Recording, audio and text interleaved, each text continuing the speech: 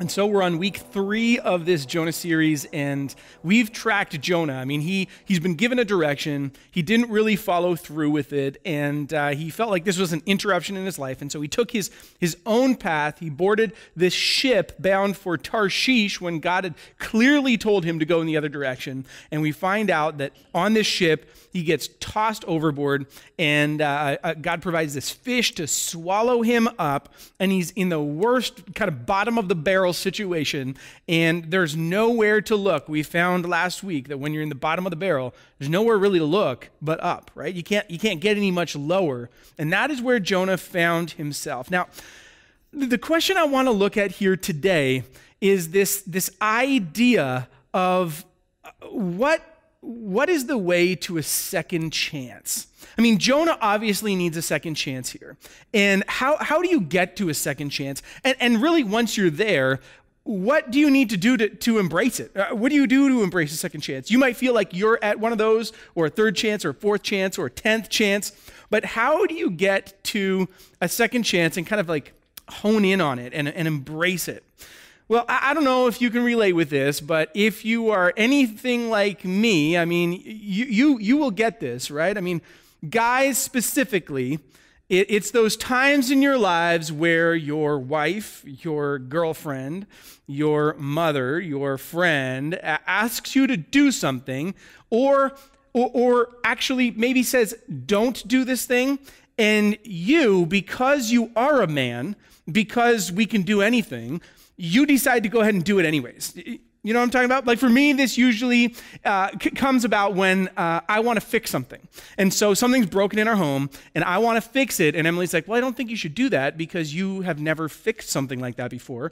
And maybe you should call a professional. But for me, it's like, no, I don't need to call a professional because I am he. I am the professional. So I can fix that microwave, washing machine, car, well, whatever it is, I can fix it. I might not have the tools to do it, but I will fix that thing, all right? Or for me, it's something like I can build it, right? Even though I don't own this particular tool, you know, my kids want something, I will build that thing. You want a coffee table? I will build you a coffee table. You want this? I will build you this thing. And it's like an epic fail, right? Like, but I can do it. Even though my wife tells me, I don't know if you should do that. Or for me, it comes about in sports. And so I have a sport. I want to play hockey, even though both my ACLs are torn and I need a knee replacement. It's like, no, I'm going to go play hockey. And she's like, well, do you think that's the best idea? Yeah, of course it's the best idea because I'm a man, right? Like I can do that. I can play hockey, and I don't need someone telling me that I can't do this.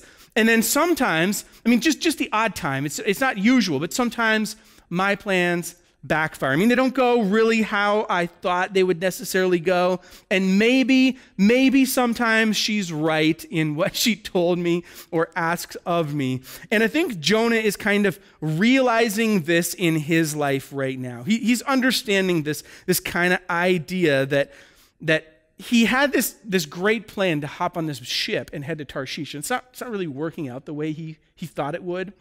And so he's still not thrilled about going to Nineveh. He's still not thrilled about going and following through with God's direction on him and what God has asked him to do.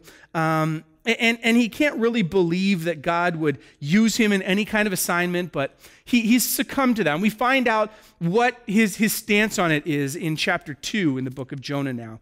And he's chosen to run away in rebellion, and that somehow, even though he's been rebellious, God still leads him to go to Nineveh, to have a second chance, to go there and follow through with the original plan that God asked him to do. And what we find out is that Jonah is the first ever missionary.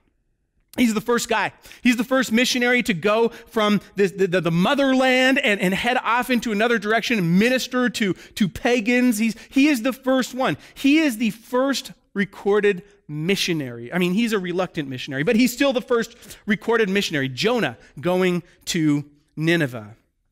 I mean, have you ever made decisions that have led you down a path of rebellion? That have led you down a path that you knew you were not supposed to go. And I guess my encouragement for you today as we start is that you are never too far from the grasp of grace of God. He is always there. He is always chasing. He is always longing for you to turn back to him. And you have never overstepped the boundaries of his mercy. It's always there for you. And if you've chosen to abandon the pathway, the direction that God has told you to go, and you're realizing that, and maybe you're realizing that, and you say, you know what, I want to yield to this divine intervention. I'm not going to see it as an interruption. I'm going to see it as this divine work, and you've yielded to that. Let me tell you, if you've come to that spot, even through this series the last few weeks, God is celebrating with you today. He is celebrating you turning back to him and heading for this second chance. Now, I said we'd answer this question. What's the way to a second chance? And I think the first point we really need to highlight here, when we get to a second chance, the way to a second chance is that there are no shortcuts. We got to understand this, right? It's the first point here today. There's no shortcuts. There isn't. Now, I enjoy, I don't know, I wouldn't say I really enjoy texting, but here's what I do love about texting. That when you text now, because my fingers are so fat and my phone is so small, I can't really get all that I want to get in there really quickly. And so they have those new 3 words that come up, and it's just kind of like a guess. Do you want to use this word, or this word? I love that. I love that because it's less texting for me. But oftentimes, what ends up happening when you're not really paying attention or you're not really good at texting is that your phone auto-corrects you. And when that happens, if you can relate, there's some things that get lost kind of in the texting translation. I picked out a few ones from the internet. You can find these all over. But here's a few of these, right? Here's this conversation that happened. Do you still need help sewing? I can come over on Sunday. No, I urinated in my pants today. I urinated in my pants. She's trying to correct it, right? I heard you. Why? Are you okay? I'm trying to say unhemmed. I did not pee myself. And I was worried for a second, right? Or this one. Check out this one. I had a huge tag sale this weekend and made $450. Nice. I'm selling my father's organs. Should make a pretty penny. Selling his organs? What? I'm sure that's illegal. No, his organs. No. It's like auto-correcting this stuff. Or this one. Check out this one. I'm sorry. I should have told you sooner. I'm mad. I don't want you to keep squirrel meat from me. Squirrel meat? Well, that lightened the mood, didn't it? Secrets out, right? It's just this squirrel meat. I mean, it's this autocorrect, this idea of autocorrecting and trying to take the shortcut from actually writing the same thing. And here's the deal now. Here's what I love. In my Gmail account, it's not just autocorrecting, it actually gives me replies. So I don't even have to, you write me an email, I don't even have to write you back. I just press like this auto reply, gives me a couple options of what I want to say. Being an introvert, this is amazing for me because you know the direction that this is heading. Soon, this will be a glorious day when we actually don't have to talk and you can have a conversation with my computer. I won't even need to talk. It'll just talk for me. It'll have a conversation with you. Better yet, 2 computers will have conversations with each other and we'll just sit there like in a stupor, just kind of like sitting there. While our computers have this conversation with each other, we won't even need to be present. That is like a glorious day for any introvert, right? It's absolutely amazing. But here's the deal. Sometimes when we get a second chance, we want to find the easiest road to complete obedience. Sometimes we want to press that shortcut key to avoid any kind of difficult scenario or the hard road or the difficult path, especially when it seems like it's going to take longer than normal. And so let's jump into Jonah chapter 3, verse 1, all right, to start out here. Here's what it says. Go to the great city of Nineveh and proclaim to it the message I give you. Proclaim to it the message I give you. And so Jonah decides to go with God's plan. After his plan, he ends up in the gut of a fish. And so he's like, you know what? I think I'm going to go with God's plan here. He decides to do that in chapter 2. And God commands this huge fish to spit Jonah out on shore. The Bible doesn't really record exactly where this takes place, but in all probability, the fish spits Jonah out on the shores of Joppa, right where Jonah started.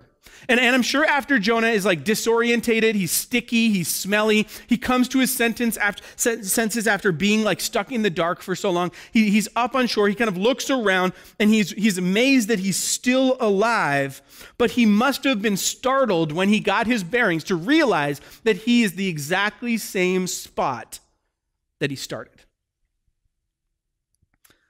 And he's realizing there's no shortcut to this thing. I'm going to have to start at square one. There's no getting out if it's God's will. See, Joppa is the place of decisions. Joppa is the crossroads of obedience. It's the starting place of second chances. It's the place where we either follow through with God's obedience or we head our own direction. And even with a second chance, we still get that decision. Which way are we going to go? What represents Joppa in your situation? What is the crossroads of obedience in your life?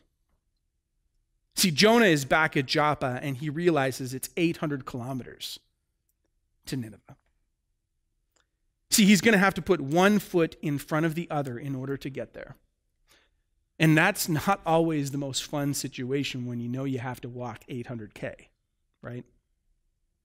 Which leads me to point number 2, is this: one step at a time. If you're embracing a second chance, if you're at the crossroads of decision, you want to take that step towards God's will, then you got to take it one step at a time. There's no shortcuts, and it's going to be a long road, but you got to embrace that and put one foot in front of the other to move ahead. Now, Emily and I, we live on about 2 acres, and 2 acres full of beautiful trees. We love them. 2 acres full of beautiful trees that drop leaves for about a few months. I mean, 2 acres of beautiful trees that drop leaves for about 2 months that yours truly has to rake up. And let me tell you, it is an absolute pain to rake up 2 acres full of leaves. Like it's awful. It's an awful situation. And so last year I was asking several of you, in fact, I'm actually blaming you. And several of you said, you know what, Ben, just mow over your leaves. That's all you do. Just mow over your leaves. And I'm like, great, that sounds excellent, because raking takes me like 30 hours of raking to get all these leaves, put them in a pile, and to get rid of them. And so I'm like, okay, I'm going to do this. And so I get on my tractor. I'm driving my tractor. I'm just mowing these leaves obliterating these leaves with my lawnmower, all right? But here's the deal. I got 2 acres full of trees that have leaves that fall, and eventually I have more trees than you must have trees, okay? Because I am mowing my lawn, and my lawnmower, instead of obliterating these leaves, eventually I have so many leaves that it's turning into, not like a snow plow, it's turning into a leaf plow. And I'm just plowing leaves all over the place with my lawnmower. They're getting clogged in my blades, and I can't do anything. And it's getting so late in the season that the snow is starting to fall. And eventually I find myself stuck when a snowstorm comes, that there's a whole bunch of leaves all over the ground, and the snow is going over top of the leaves, and winter takes hold. And I'm thinking about those leaves, and then spring comes.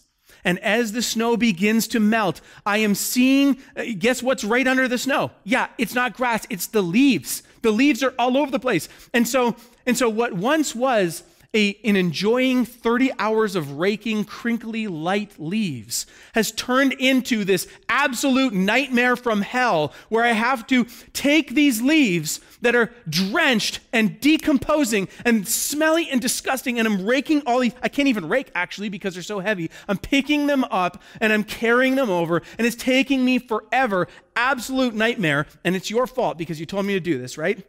Absolute nightmare. And it's because I didn't do it right the first time. And I find myself in this situation, and it seems harder than ever before. And it reminds me of Jonah's situation. In fact, let's take a look at what God originally asks Jonah to do in Jonah 1, verse 2. Here's what he asks him to do. Go to the great city of Nineveh and preach against it, because its wickedness has come up before me. That's what God asked him to do right at the beginning of the book of Jonah, right? Right at the beginning. And Jonah does his own thing. He's like, I know better. I can do this. I'm a man. I'm going to go do my own thing. And he comes full circle, and he says, you know what? It didn't actually work out, and so I'm gonna follow you. I'm gonna follow through with what you asked me to do. And God says, okay, let's go back to see what I asked you to do. And God says this in Jonah 3, verse 2. Go to the great city of Nineveh and proclaim to it the message I give you. It sounds similar here, doesn't it? Well, the destination and the mission, they're the same. The directives, they're slightly different, right? He didn't follow through the first time, and so the directives are a little bit different than they were at the beginning. See, in chapter 1, the directions were clear. God told Jonah exactly what to do on Assyrian soil. Here's exactly what I want you to do. And then when Jonah receives it the second time, he still knew it would require a one-way ticket out of town. He knew that. But he knew the proclamation had to be made. But he received a really vague understanding of what he needed to do. In fact, what God is asking Jonah to do is to go first. Then I'll tell you what's going to go down. You go without all the instructions. And once you get there, I will give it to you. See, both commands require detail, but one requires greater measure of faith, doesn't it? See, listen, you might be on your first chance, you might be on your second chance, you might be on your third, your 10th chance. But when God asks for full obedience, sometimes that means you don't know the details before you go. See, ask him. Ask him to give you this measure of faith required to move forward in your step-by-step journey to Nineveh. Which leads me to the next point. See, the way to embrace a second chance, the way to a second chance is to make things right. To make things right. Now, I don't know if you've heard this phrase. I hear it often. It's this motto that a lot of people live by, and it's this: act first, apologize later. Act first, apologize later. You ever heard that phrase? I mean, these are the people who think that, I know what is right. I'm going to go ahead and do this thing, and I'm not going to ask for permission to do it. And if it's wrong, then I will go back and I'll ask for forgiveness. And so I'm going to do what I want now, and I'm going to face the repercussions later, just because I think I know what's right anyways, and so I'm not going to go through the proper channels. I'm just going to get this thing done because I'm task-oriented, right? I just want to get this thing done without going through the proper channels in the proper ways, right? But is that the way God calls us to live? To make amends instead of living rightly and making it right. You see, God commanded that fish to vomit Jonah up on the shores of Joppa. It does. And he's at the crossroads of Joppa, the crossroads of decision, right? And there he stood, dripping wet and no doubt disorientated, and God gives him this new direction. It's the same mission, but new direction to go to Nineveh. And while this seems straightforward enough, we need to know, we need to understand that at the time, this is a little bit confusing for Jonah. Because at the time, Jonah would normally take a different course of action before he would go to Nineveh. See, here's what I mean. If you take a look at Jonah chapter 2, when Jonah's trying to get back on board with God's plan, Jonah chapter 2, verse 9, Jonah says this: "But I, with shouts of grateful praise, will sacrifice to you. What I have vowed, I will make good. I will sacrifice to you." See, sacrifices and vows that Jonah offered to make in Jerusalem, it's not just like a thanksgiving type of visible thing that he's trying to do. This is an atonement for the bad that he's done. Because we know that this is the way the Old Testament worked, right? You did something that you knew was wrong, and for forgiveness, to get repentance for that, you would make a sacrifice to God. And that's exactly what Jonah's talking about here. He thought he needed to kind of make amends, that he needed to undo what he did. And the only way to do that was to make a sacrifice in Jerusalem before he followed through with the directions from God. It was a mandated necessity for God's people to remain in fellowship with him. And so that's why it's odd here that when Jonah gets thrown up on shore, He goes straight to Nineveh instead of Jerusalem. See, making it right by going to Nineveh, it's more important than making amends. When God leads you to do something, even though you know that the way you've been living has not been good, when God tells you to do something, you obey him. You don't make amends. You make it right. And I think it can be tempting, right? It can be tempting for us. See, for Jonah, chapter 2 was all God needed. But for us, sometimes what we think we need to do is I need to be good before I go to Nineveh. I need to somehow my good will replace the bad that I've done. Somehow my attendance at church is going to replace the bad decisions between church, right? Somehow that I need to check off this box to make sure that I'm doing all these things, right? In order to please God before I follow through with his directives on my life. Here's what I think. Here's what I think. God would rather us be right with him and focus on obedience over rebellion. He wants us to live in a right way rather than making mistakes and jumping into sin and then always going back to him and seeking forgiveness. See, the Old Testament, God allowed sacrifices to serve as the atonement for sin, but that's not God's ultimate desire, right? It's not what his desire is that we do all these bad things and then make sacrifices, and then run back to the temple, seek forgiveness, right? And then do bad things, run back to the temple, seek forgiveness. It's not the way he wants you to live. He doesn't want you to constantly run back. It's the same for us. Listen, I think we all know that it's much easier to repent later than submit now. And God is calling you to complete obedience. And obedience requires self-denial. And unlike the Old Testament, or maybe even some denominations and churches today, God wants you to live in right relationship rather than trying to cover up all the sin that you did between Sundays. In fact, I love this scripture. It's a doozy. It's a doozy. Isaiah 1:13-16 reads like this. Stop bringing meaningless offerings. Your incense is detestable to me. New moons, Sabbath convocations, I cannot bear your worthless assemblies. Your new moon feasts and your appointed festivals, hate with all my being. I hate it with all my being.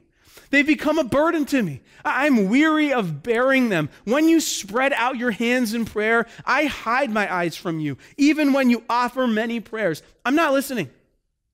Your hands are full of blood. Wash and make yourself clean. Take your evil deeds out of my sight. Stop doing wrong.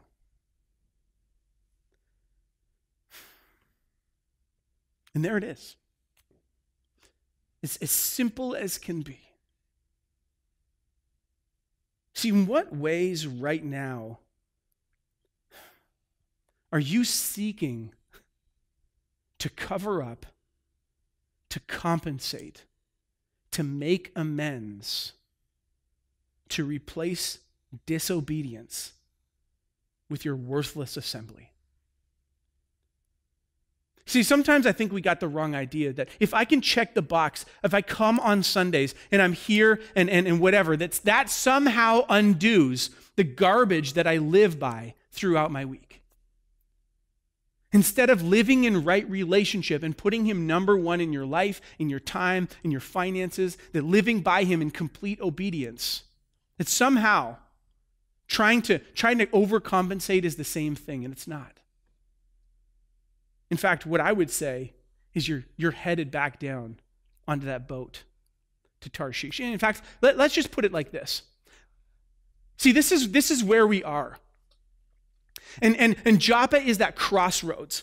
God leads you to do something. He puts Nineveh in your sights, and it's far away, and it looks like it's a difficult situation, and you might have to jump into it, just like jump into a past hurt, just like Jonah did, right? In going to Nineveh, but it's this crossroad, and he gives you a decision. Are you going to follow through with what I've called you to do, what I'm leading you to do? Or are you going to take your own route, which usually leads to a spiral, doesn't it?